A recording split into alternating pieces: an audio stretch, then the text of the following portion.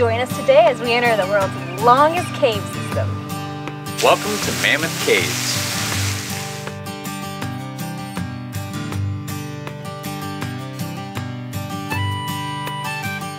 If you'd like to show support to our channel, go ahead and hit that like and subscribe. Every click really helps our channel out and keeps our adventures alive. Thank you so much. Wherever I go, I will always know everything I need is right here with me. It's time to let it all go, no matter who knows anything about me now. I'm ready to see what life's got for me. I got one thing left to say. Not only am I sick, I get to do troubleshooting. That's the way it goes. Oh, we're trying to leave to go to Walmart, and our remote for our jacks and our slide has stopped working. I changed out the batteries in the remote. Didn't seem to do the trick. The motherboard is still getting power on the receiver unit, but for some reason they're not communicating anymore. There she goes.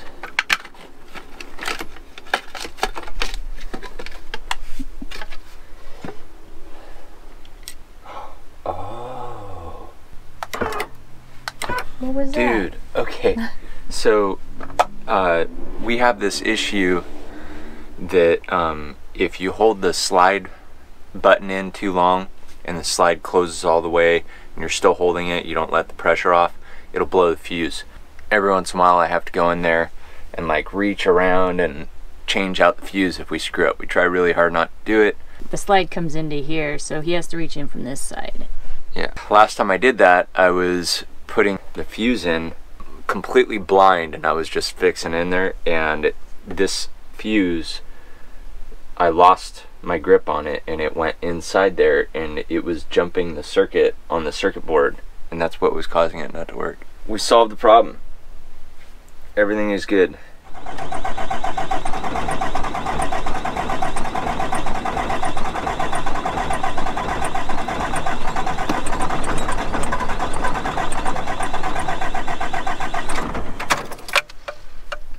Day.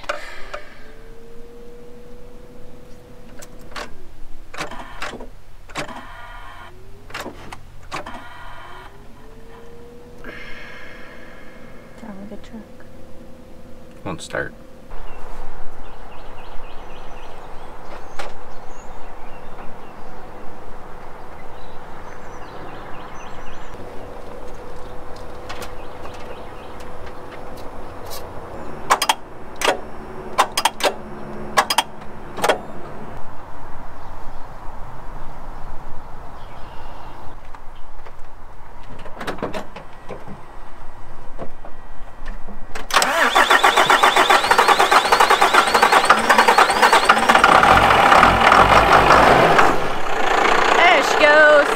I fixed it with magic. It's the only explanation I got. Some kind of luck has to be on our side. We broke our step to get into the camper. We almost shorted out our slide and legs on our Happy Jacks. Then we got in the truck and the truck wouldn't start, so just enough wishful thinking, I guess, boosted old babe.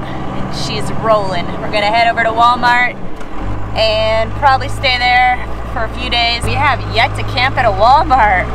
We don't usually do the parking lot camping very often, but Walmart's got supplies. Doing a little bit better than yesterday, but still got the sniffles. Pretty much just a head cold at this point, so I can still taste food. Might be a cold mixed with allergies. We're gonna go get a COVID test right now and find out if it's COVID. And either way, we're just gonna be sitting in the parking lot, just waiting this thing out till it's over, you know? When we wake, hear the birds and see the sun. Side by side, our fears are done. Oh, the good times just begun.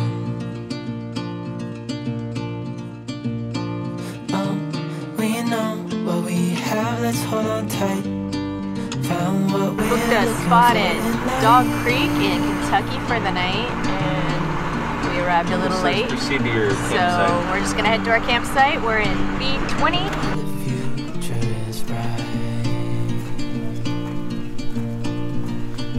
It's May 3rd. We are at Dog Creek Campground in Cub Run, Kentucky. And we woke up to find out that there's severe weather warning all the way across the southeast and part of the Midwest. So we think we're safe right where we're at. We're not sure. Yes, there's supposed to be some tornadoes, hail, strong winds, lots of rain, flooding. We're right here on the water. Not sure what to do. We're not from the area, so we're gonna go talk to some locals and see what they think. I think we're probably okay where we're at. We've got our camelbacks packed with some food, some water, and some other essentials just in case. Trying to stay prepared. Yeah, so Nick's got some two-way radios we're gonna pack up. What else did you put in your bag? I got apples, trail mix. We got a 72-hour food kit. That's it as of now. I need to put a knife in there and lighter and Just a few safety things. supplies, first Yeah. aid kit, stuff like that. This is the calm before the storm. So weird how calm it is right now versus what I'm seeing in the forecast. It's pretty crazy. It makes me second guess being that over-prepared, but you know what? You should never scold somebody for being over-prepared. Alright, we talked to the camp host. They are not worried about the storm in the slightest bit. They said they'll come around and let us know if the lake starts to rise too much. They'll move us to a different spot, but other than that, we're probably good. We were all worried about tornadoes. Turns out it's just a beautiful day.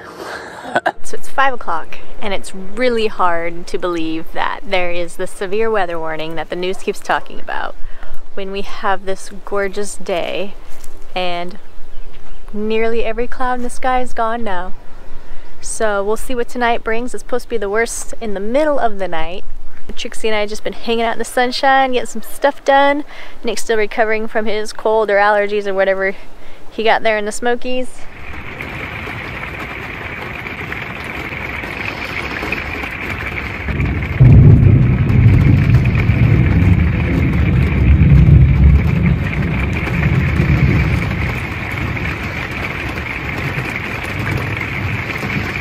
Hey Jacqueline, tell us what's going on. The storm finally hit. It's extremely loud and extremely bright. It's probably 4 o'clock in the morning. I think it started like 3 o'clock. There was lightning for about an hour, and then the thunder started rolling in and the rain. It's pretty loud, especially in a camper. I think the main part's already passed by the super loud part. So, just got a couple more hours, I think 4 more hours of rain. Lightning.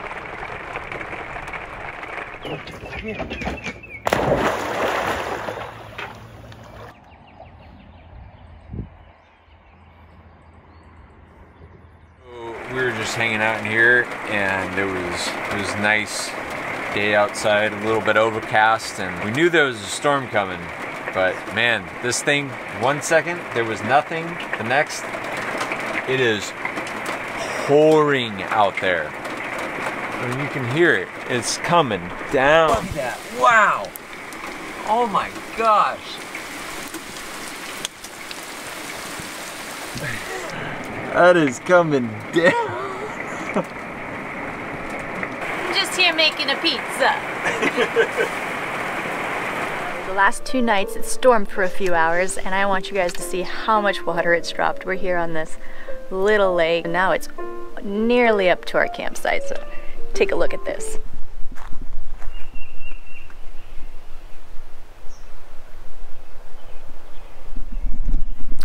There's actually a walkway under all this water. I'll try to show you where that was.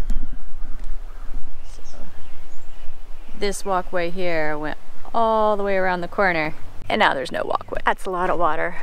And so far it's only rained at night for a few hours. Lots of lightning, lots of thunder, very, very loud, powerful storm. But days seem to be nice and dry, so that's great for us.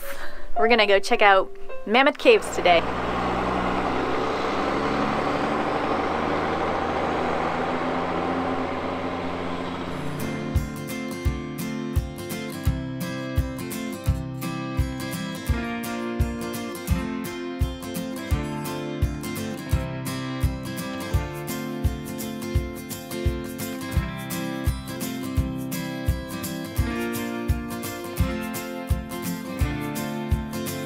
Going on the Mammoth Cave self-guided tour today. It's $23 a ticket.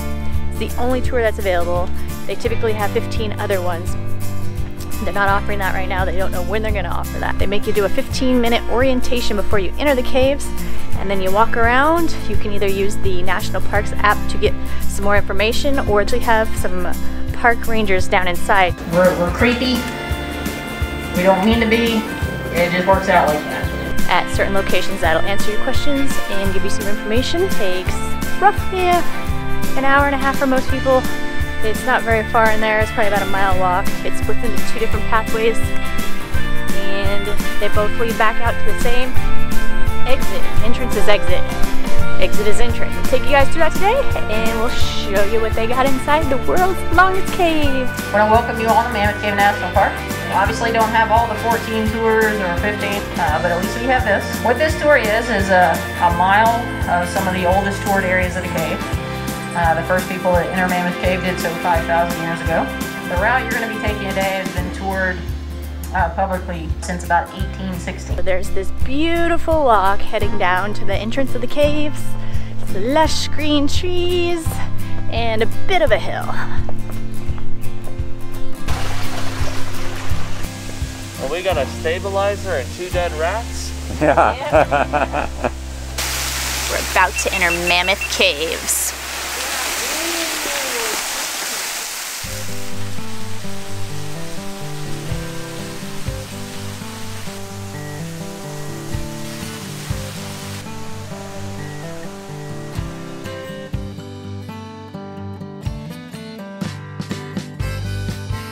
We are taking the historic self-guided tour. It's the only one available. This cave was discovered 5,000 years ago by American Indian explorers. Mammoth Caves are the longest cave system in the world, and 412 miles have been surveyed to this date, but there might be more cave systems they haven't discovered yet. Well, these were placed in the cave with the idea that by being in the cave, they become eternal. So these memorials will last forever, being here in the protected environment of the cave. That's interesting thought. Thank you. You're welcome.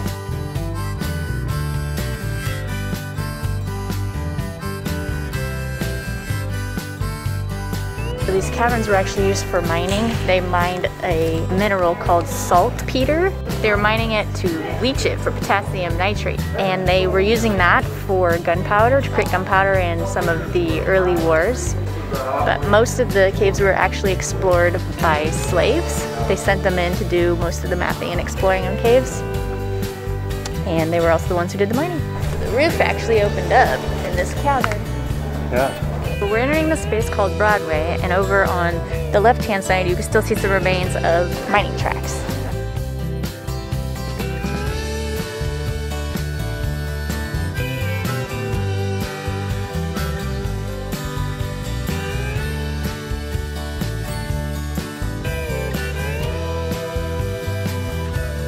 During peak season, over 4,000 people come in here daily. It's the second largest U.S. attraction next to Niagara Falls.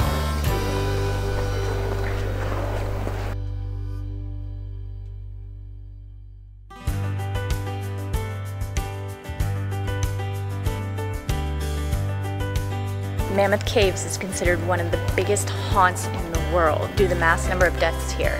Mummified and skeletal remains have been found throughout these passages up to 20 miles within the caves. We'll see if anything shows up in our camera.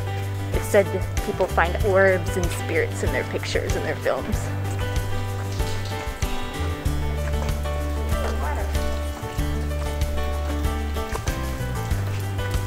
You probably can't see it, but we can hear it. It sounds like there's a trickle of water coming in through this crack in the cave. So this area is called the water clock. This feature, you can hear the water back there. This is actually high flow conditions with all the rain over the last few days. But in the dry season, it gets down to a very metronomic, a very regular drip, drop, drip, drop. So early visitors thought it reminded them of the tick-tock of a ticking clock. So we named it the water clock, and we still call it that today. Interestingly, there's no corresponding feature right above it here. So we figure there must just be some kind of hairline fracture in that cap rock, letting the soil moisture and all the surface water seep through and Once it encounters the more soluble, dissolvable limestone below, it scours it away and into that vertical path.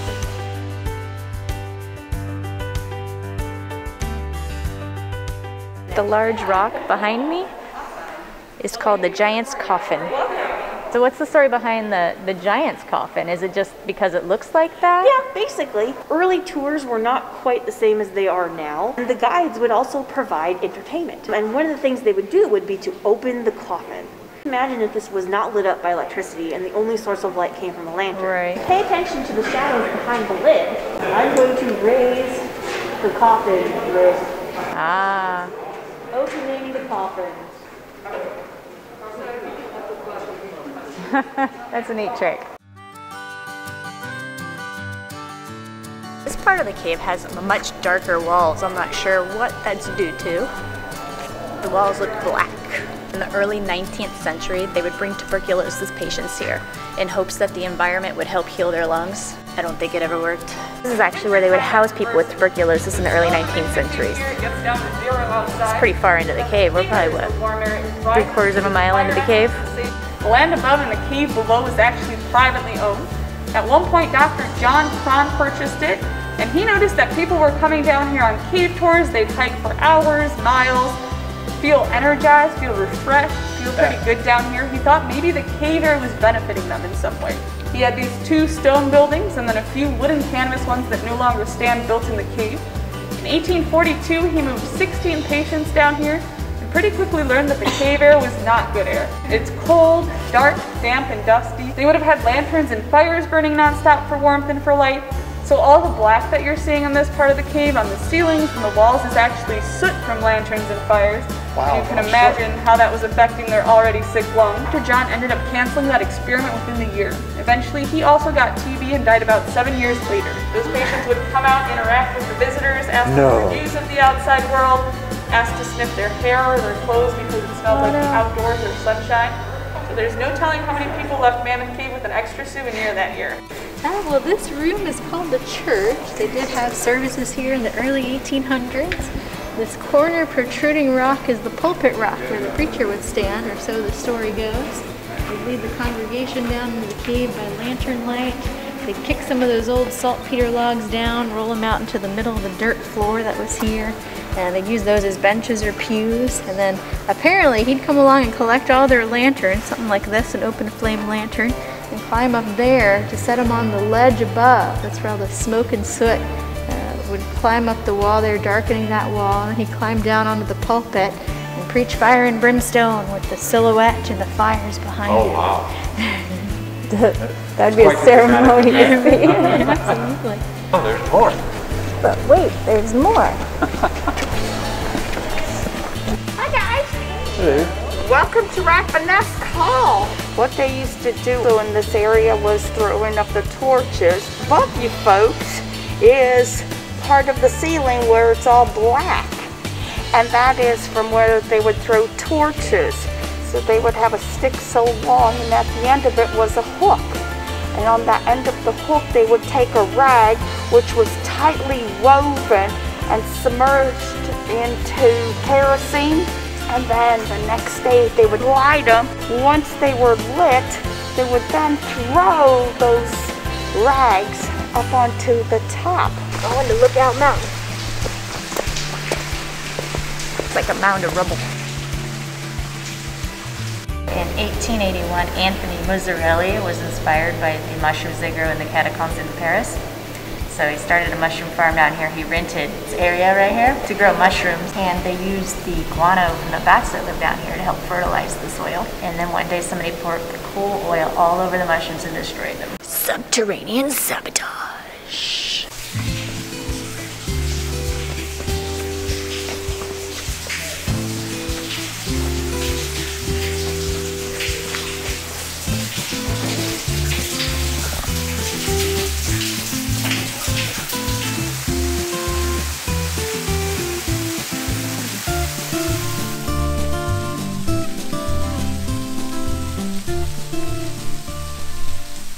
Jacqueline, what are we doing?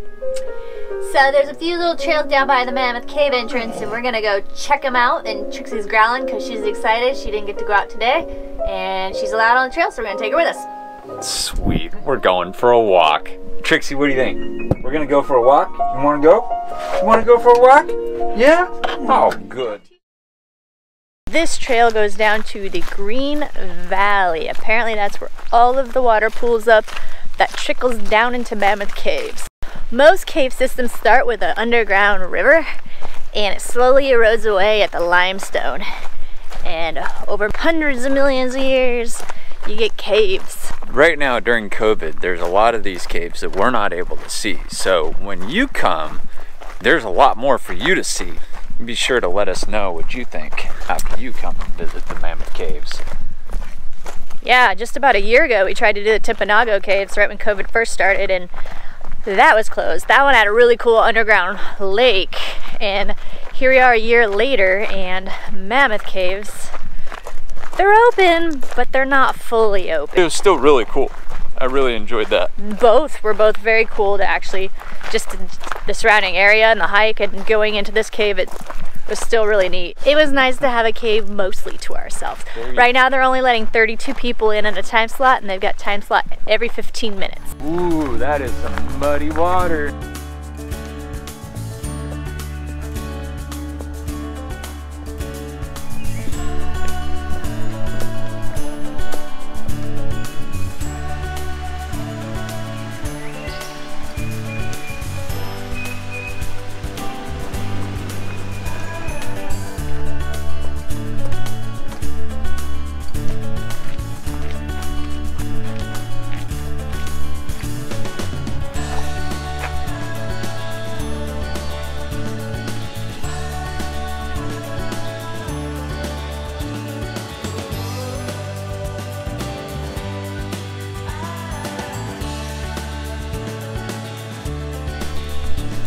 Nothing.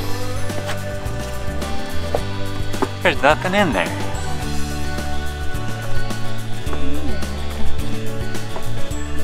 So this is known as the Old Guide Cemetery. But as I mentioned earlier, most of the mapping on Mammoth Caves was done by slaves. Stephen Bishop was a freed slave that worked here in Mammoth Caves as a guide and explorer, and he was buried here in 1857 with some of his family.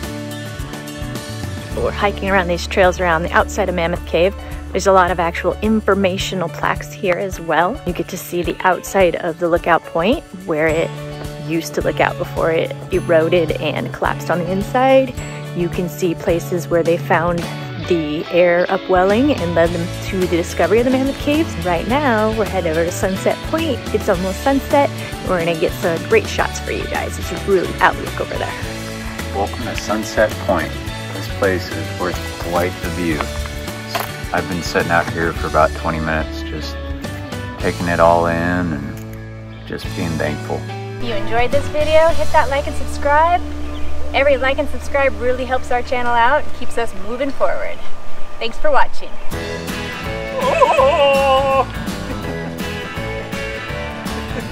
For the best dock lubrication, doctors need to lube the dock. Yes, sir. And I'll give you some depth and everything. This is awesome. Just hold it still right there. Perfect. Thank you.